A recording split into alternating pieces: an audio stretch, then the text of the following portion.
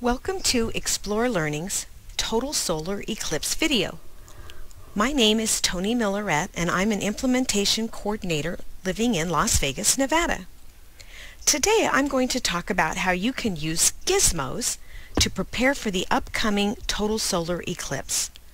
On August 21st of 2017 there will be a total solar eclipse, and in only 93 minutes the moon's shadow will pass from the Oregon coast to South Carolina. Let's look at several gizmos that will help us understand the science of a total solar eclipse. I'll begin our gizmos exploration with a question. What causes an eclipse? Well, an eclipse occurs when an astronomical object, like the sun, is temporarily obscured or blocked from view. On Earth, we can view a solar eclipse when the moon passes between the Earth and the sun. I am displaying the 2D eclipse gizmo on the screen today. This gizmo allows me to drag the moon to a location in its orbit where it is positioned between the Earth and the sun. Now, when you first launch the gizmo, you'll be seeing the Earth's shadow. But for purposes of this video, we want to focus on the moon's shadow. The moon's shadow is key because the moon's shadow creates the path of totality. The path of totality is the locations on Earth that make viewing a total solar eclipse possible. Now, the path of totality is the path of the moon's shadow when it's striking the Earth. Notice that when I move the moon, there are changes in the two thumbnail views in the lower right corner of the gizmo. The view on the left is the view of the moon, and the view on the right is the view of the sun. When I move the moon, someone on the Earth will see the transition from one moon phase to another. But notice that we don't see a change in the sun view until we move the moon in a position in its orbit when it's located between the Earth and the sun. When the moon is in this position, it's in the new moon phase, and this is the correct position for the occurrence of a total solar eclipse. Notice the difference in the images when the moon is in this position and this position. These views are just a partial solar eclipse.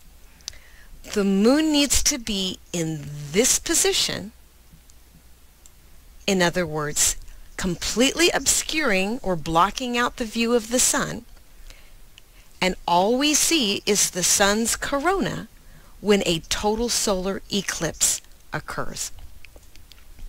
Now, let's explore what would happen if the moon were smaller. The gizmo allows us to drag a slider that reduces the diameter of the moon to 60% of its actual size. If the moon were smaller, a total solar eclipse would not occur. You can still see the moon, however there's a very large portion of the sun that is not blocked from view. Well, what would happen if we increased the diameter of the moon? A total solar eclipse would occur. You would just see less of the sun's corona. Notice, however, that the moon's shadow would be larger. And all of that means is that there would be a larger region of the path of totality, which would allow more people to experience viewing a total solar eclipse. As you move the moon, you will see each of the moon's phases. However, this particular gizmo does not tell you the actual name of the phase. For a review of the phases of the moon, Explore Learning has a separate gizmo called Phases of the Moon. This gizmo presents a two-dimensional image of the Earth and the Moon. We don't see the sun, but notice that the gizmo states that the sun is to the right and very far away. One half of the moon is always illuminated by the sun's light. But what do you notice about the new moon phase? Well, usually on Earth, when the moon is at new moon phase, we don't see anything of the moon. That's because the illuminated portion of the moon is facing away from us. The gizmo helps us understand the visible portion of the moon when I select Show the View Area. The image on the right will present each moon phase, and it will state the name of the phase and will show the elapsed time in days, hours, and minutes. I could drag the moon to show you each of the moon phases, but I'm going to select and click on the play button to allow the gizmo to cycle through each of the moon phases. So in just one day, we see the waxing crescent moon,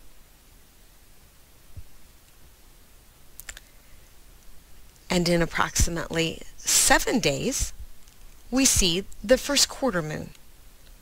Then we're on to the waxing gibbous phase.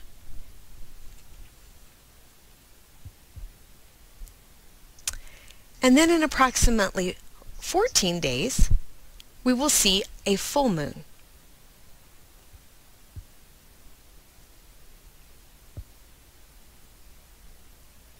Now we're into the waning gibbous moon phase.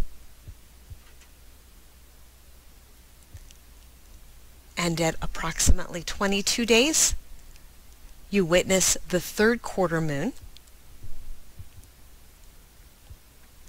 Onto the waning crescent phase.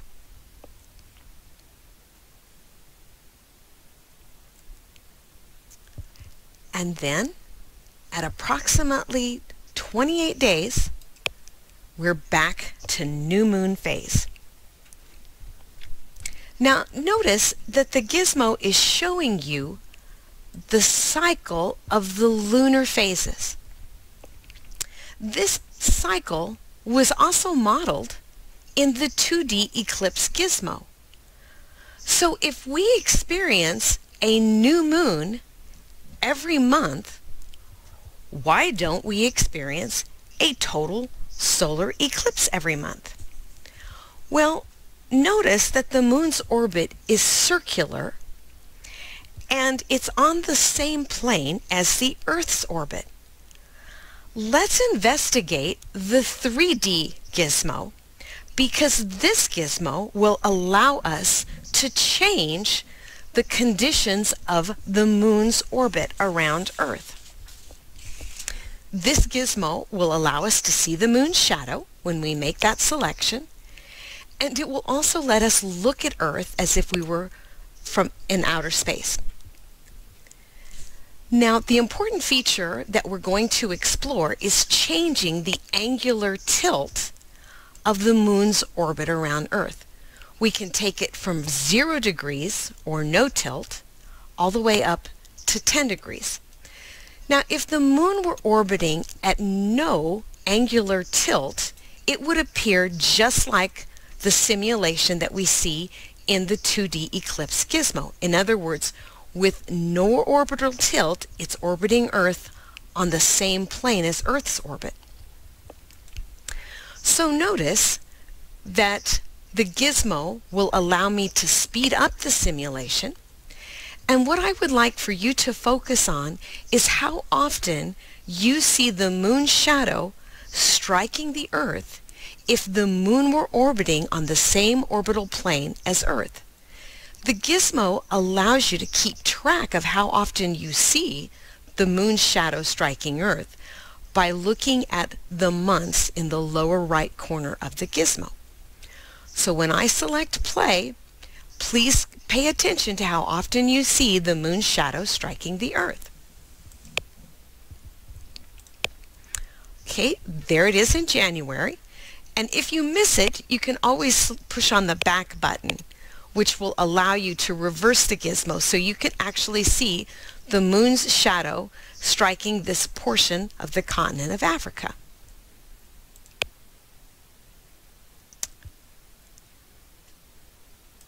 There it is again in February.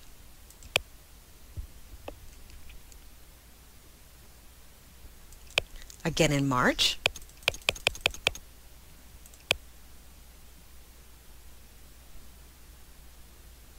Again in April. So you get the idea. I'll just reset. If the moon were orbiting on the same plane as Earth's orbit, we should experience a total solar eclipse every month. However, we know that's not the case. So let's consider what would happen if the moon was orbiting at a 5.1 degree orbital tilt, which is very close to the actual circumstances. Once again, pay attention to how often you see the moon's shadow striking the Earth. There it is again in January, but notice how far in the southern hemisphere it's hitting. You would have to be in this location very near Antarctica to be able to witness a total solar eclipse.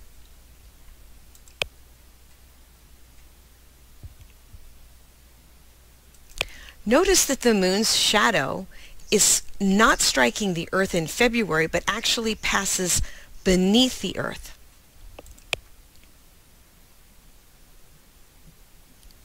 And the same thing happens again in March, and this is much more common. The moon's shadow will either be passing below the Earth or above the Earth.